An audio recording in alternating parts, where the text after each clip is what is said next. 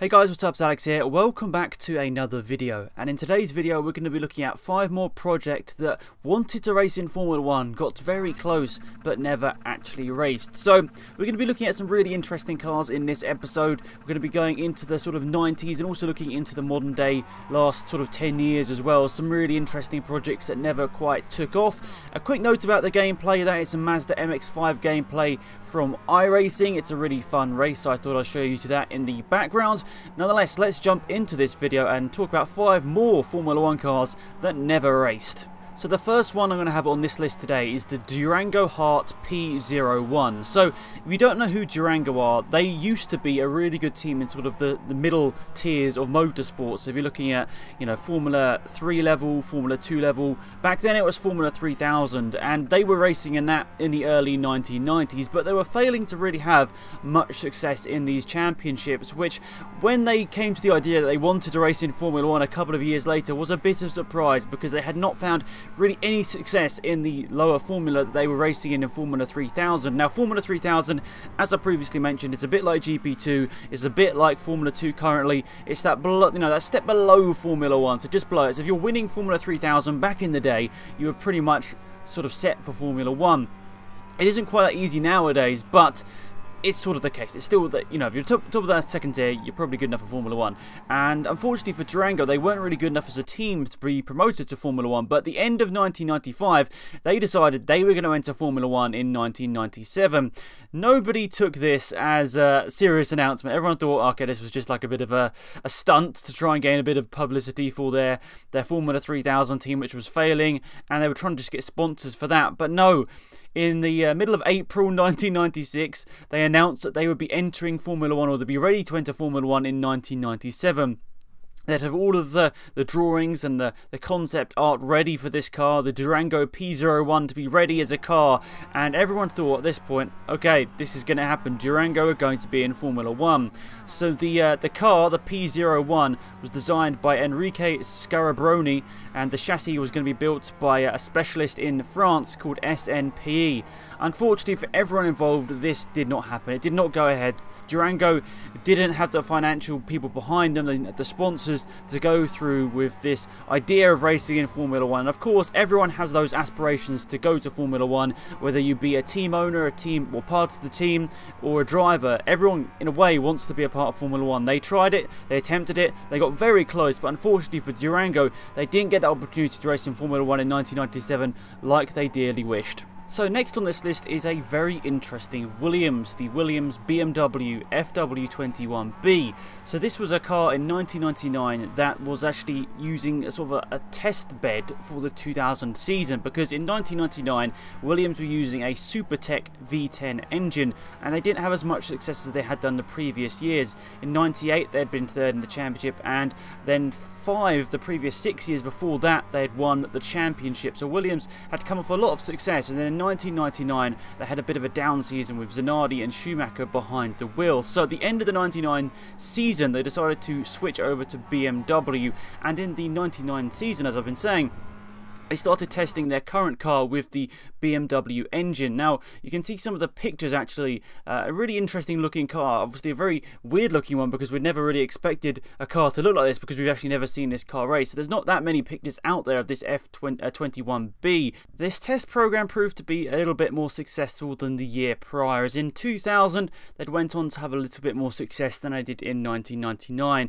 In the 2000 season, with Schumacher and Button behind the wheel, they finished 3rd place in the Constructors' Championship, but at the same time they didn't really amass any extra points. It was very, very similar, the amount of points they had between 1999 and 2000. There was only 1 point in it. They scored 35 in 99, and in 2000 they scored 36, so only 1 point in it. But if you remember back to 2000, there were 2 dominant teams at the time. You can probably guess who. It was obviously McLaren and Ferrari. So when you see the cars behind, Schumacher finished 5th in the championship, Button 8th, so the step to BMW obviously was definitely an improvement. Schumacher had 3 podiums that year and finished 5th place, as we said, in the Drivers' Championship, but then the big 4 guys were in front of him. So this project with BMW started off with a pretty decent success, to be fair. We've seen how hard in modern day Formula 1 is to join, and like Honda, for example, and join and have success straight away. So BMW came in with the Williams team, which were on a much lower budget than the other 2 at the top of the championship. I think it's got to say this was a pretty good project, and even though this car in particular wasn't raced, the Williams BMW wasn't raced in 1999, it was a great start, a great platform for a more successful 2000 season. It really is interesting looking back into Formula 1's history and seeing all these possible projects that could have happened, and you do wonder if some of these had come through, how much would it have changed Formula 1 history? Do you think some of these cars would have been able to battle for championships? Do you think we'd have a surprise champion like we did with Brawn in 2009? Anyway, on to the next on this list, and that is the Phoenix Hart from 2002. So after Prost went through a lot of financial difficulties towards the end of 2001 and dissolved, they had to try and sell off their assets. So Phoenix Hart tried to buy up these assets, and they did quite a lot of it. They got the majority of it, but most importantly, it didn't include the FIA entry for the Prost team. So strangely, the team actually did show up to several Grand Prix, but they didn't actually, they couldn't actually race because they had no contract with tyre manufacturers, and they had sort of no entry, obviously, so they just couldn't race. So they were physically as a team ready to race, but they just couldn't do it. Now this sort of links into the Prost Ferrari AP05, which was up to a point about 50% through in the wind tunnel model. So the Prost team did have a car ready for the 2002 season. Like with a lot of these cars that we saw in the last episode with Toyota, they sort of built a car, and even with the Manor, we saw they built a car up to a certain stage, and unfortunately it just didn't go any further than that, and that's mostly at the wind tunnel stage. So there's a couple of pictures of the car, and I think a couple of people, I don't know, I could be wrong, I think a couple of people have tried to put together this car in real life. So you'll see, I think there's 1 or 2 pictures out there of what the Phoenix Hart would have looked like, and I think it's towards the end of the 2001 season where Prost were testing, and I think they were testing pretty much the car they were going to race in 2002, or bolt-on parts from the 2001 season. So you'll see a couple of pictures that I've put up on the screen. It's a kind of confusing one. There are many sort of different angles you can look at this little particular subject, but a possible project that could have gone through. It looked very close. I mean, as we said, they'd pretty much got everything but the race entry, and the tough FIA stance on the whole thing wasn't going to enable them to race, unfortunately. So even though they were so close, they couldn't quite go the full distance and actually race in Formula 1, and I'm not really sure what happened to them afterwards. They're not really a team I would have ever known of unless I was looking back into the past of Formula 1 and trying to find cars and teams that never raced who thought they were going to.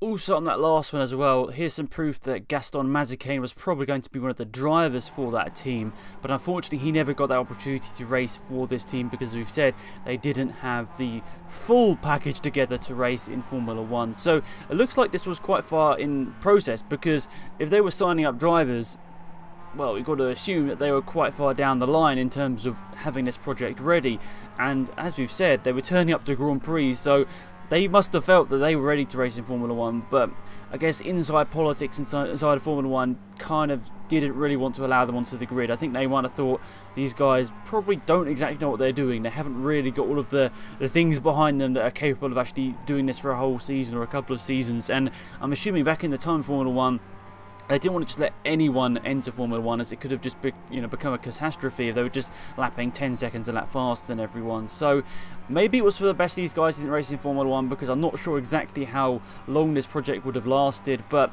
nonetheless, it's always sad to hear people that could have been in Formula 1, like Gaston, who was probably good enough to at least have a couple of races with this team. And I'm pretty sure he had some races in Formula 1 anyway, but not for this team, unfortunately. So maybe he deserved his chance with this team to just sort of further prove himself. But nonetheless, let's move on to another one, as I've spoken about this project a bit too long. So we kind of hinted on this one in the last episode actually, but Lola did build a car for the 2010 season. They had applied to become one of the new teams at the start of 2000, or around 2009, and were starting to put together a car for the 2010 season. They've been working on this chassis and put together the B10/30, and they got quite far. They got through to the stage where they were designing a scale model, which I'll show on the screen right now. And you can see it by this picture. it was quite developed. This car looked like it could race in Formula 1. Okay, it didn't look as developed as some of the other teams that raced in Formula 1 at this time, but this car, maybe, you know, with a few tweaks here and there, could have been maybe around the pace of the guys that raced or were entered in the season of 2010, including the likes of Lotus and Virgin. Unfortunately though, for the Lola company, their application was turned down, and even though they'd done all of this process up to this point, they didn't get to race in 2010. The FIA decided to go in favour of the teams USF1, Campos Meta1 and Manor-Motorsport, and we know that both Campos Meta, I think that went into HRT, but USF1 definitely didn't race, so it's obviously sad that this team was close, but not quite close enough, and unfortunately all of these three teams that joined in 2010, they all failed. So it's a shame, but you know, stuff like this I'm sure does happen a lot in motorsport. It really is a shame that so many people spent a lot of time trying to make this happen, but unfortunately it did not. And Lola did try and get onto the 2011 calendar. I think after it was pretty clear these back three teams weren't really doing much to Formula 1, they tried once again to get it back on the grid, but unfortunately once again they weren't offered an entry for the 2011 season, and this unfortunately was another unsuccessful attempt from Lola, and we talked about it in the last episode as well. Even though I think I got my facts slightly wrong on that one, which I apologise for, I think Lola overall they've been a part of Formula 1, that's no doubt, but as a manufacturer in themselves, it hasn't happened that much. They had done a couple of races, but not as much as maybe they would have liked, because Lola, if you think of Formula 1 or just the top sports, you think kind of a way Lola is up there, even though they haven't really raced in Formula 1 that much. They're you know, a magnificent chassis builder, and you know, they've done loads of the sort of tier 2, tier 3, tier 4 cars over the years, and they're synonymous with motorsport. So it's a big shame for them. They never got their opportunity to race right at the top level in Formula 1. But unfortunately, that's the way it goes. The FIA didn't grant them a license, and unfortunately for them, they never got that opportunity to show how good they were. So let's talk about another one of these failed 2010 Formula 1 projects. So, USF1. So, this has been described as a bit of a terrible attempt at trying to get American racing in Formula 1 again, or American team racing in Formula 1. So it was sort of founded in 2008 by Peter Windsor and Ken Anderson. You may know the name Peter Windsor. He's quite famous in the world of Formula 1, and he also does a couple of YouTube videos, I think, as well. But they kind of didn't really just put the time and effort in after securing a contract with Formula 1 or securing an entry in May 2009. They just never really put the time into making this happen. So they did design bits of the car. There's a race car engineering article as well, just showing some of the ins and outs of the car, showing they had put, you know, they put a bit of thought and, you know, time into it, but it hadn't really got to the stage of even the last car we were talking about, the Lola. It hadn't really even got to that stage. It was more just concept art, really. They did start to design a bit of a tub for the car, but nothing really more than that. There's only like a little picture here and there of just like the tiny part of the tub of the car. It hadn't even got as far as the Lola project, which had sort of all came together on a bit less notice. But the idea was for this whole process to have sort of a mainstay in America, being based over there, then having sort of satellite bases all around Europe trying to make this project happen. And they had actually signed a driver already as well, which is Jose Maria Lopez from South America, so maybe not all American team. From Argentina, Jose Maria Lopez, a GP2 driver who we now know racing in like the World Touring Car Championship, winning many times and being successful in many other series that he's been racing in, and Formula E as well. But yeah, he was signed up back in 2009, nine years ago. That's crazy, isn't it? All that time ago. He was signed up to race for them, but it obviously never came out, and unfortunately for them, a bit of a terrible attitude towards the media, and just everything just sort of imploded from the inside out, and this never really came together. And unfortunately for USF1, their dream of being this amazing great American team in Formula 1 never worked out. They never got the opportunity to race, and as I've been shown with the pictures, they never really got far into this process. Now for me, when I heard new teams were coming to Formula 1, USF1 seemed to be the one that seemed like it was going to work out the best. It seemed to be the one with the most clear intention of getting to Formula 1, and it just never worked out. So the early news sounded great, and then, you know, as time went on and not much was happening, we were like, okay, are they going to even race? And of course they never ended up racing. So a really weird process there. They obviously thought they were going to race, otherwise they would never have got an F1 entry in the first place. But an embarrassing attempt of trying to get into Formula 1, and unfortunately for the drivers and the people that were working on this project, it never happened. But if the effort wasn't put in from the top, you can understand why this project never succeeded. So the last one I'm going to be speaking about in today's episode is the Manor, well, actually another Manor that we didn't speak in the last one. It's the Manor Ferrari MNR1. So in 2015, Manor didn't really come back with a brand new car. They had sort of come with an adapted 2014 car, and obviously after the sad incident with Jules Bianchi in the Japanese Grand Prix in 2014, the team never really recovered from that. They raced in 2015, they raced in 2016 with a little bit more success in 2016 after Wehrlein really pulled it out of nowhere. But after 2016 it all went downhill, as we said, because they tried to do it with another car, the MRT-07. That didn't work out, and unfortunately Manor ceased to exist from the start of the 2017 season. But going back to the Manor Ferrari MNR1, why is it so confusing? This was a car that was designed by the former Toro Rosso designer Luca Forbato, and he was there to try and make sure that the current engine, the 2015 engine, would work with a Manor car. But unfortunately, like a lot of things, due to cost, this car never went into production, and lots of people said if this car went into actually a race scene, this car actually raced, this would be an not ultra successful, but be a much more successful car than the car raced in the 2015 season.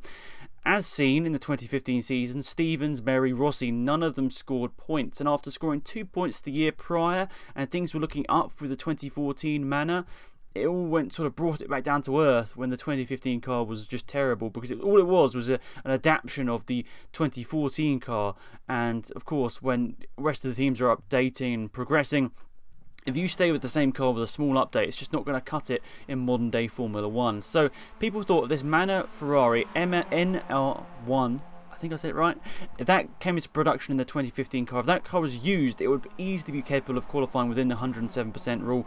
But unfortunately, as we said, due to cost, this process just couldn't go ahead. It wasn't able to go any further than just a concept stage, and I would have put up some pictures now. By now you'd have seen this car. It was, I think, a full-size model at this stage, or it was at least a half-size model. This car looks like it was capable of racing in Formula 1, obviously if they made it up to full size, but this car definitely looked like it had a lot of time and effort put into it. But unfortunately, as we said, designing it and making a little model of it is one thing, then actually putting it into production and producing all the parts and updating it continually is a very different thing. So there we are. There's another sad story for Manor, a team that wanted so much for Formula 1. They were doing so much good for Formula 1, showing you could do Formula 1 on a much smaller budget than the rest. It just didn't come out for them, and they sadly ceased to exist after the end of the 2016 season, after another attempt to try and get back into Formula 1 with 2017, but that failed once again, like this 2015 updated car project. So that's it for this video. Hopefully you did enjoy it, hopefully you found it interesting. A lot of the facts and a lot of the information came from a website called unraced.com. I think it's very fair that I share the sort of feedback that I've got from his website onto this video. So I'll leave a link to this website, Unraced F1, in the description of this one. These videos would be a lot harder to come across or to make without his help. So he's got an incredible website over there where you can read so much more into loads of other projects as well, and maybe you can suggest further ones you want me to include in this video. So that's pretty much it for this one, guys. So thank you so much for watching once again. One last thing, I know a lot of people probably have heard me speak about this already, but I just want to say it once again. I'm going to continue to say it now and again as we come towards the deadline for our fundraiser. But we are doing a fundraiser for our university project, and we really do need your support. We've had some amazing support already, and we're, I think, over or just about to hit over halfway through our eventual goal. So we're getting there. It's getting closer and closer and closer, but we haven't quite hit our overall goal. So if you'd like to go over there and donate, there are some awesome reward tiers over there for you, so you won't be just getting nothing back in return. You'll be getting some content or a shirt or a poster in return for your awesome donations. So that's in the description, but until then, thanks for watching. You'll see the rest of this gameplay in the next episode or the next video I upload, so be sure to tune into that one. So thanks for watching, and you'll see the remainder of this MX-5 race, which this intense battle for the lead continues to hot up. Thanks for watching. It's been Axel here. Goodbye.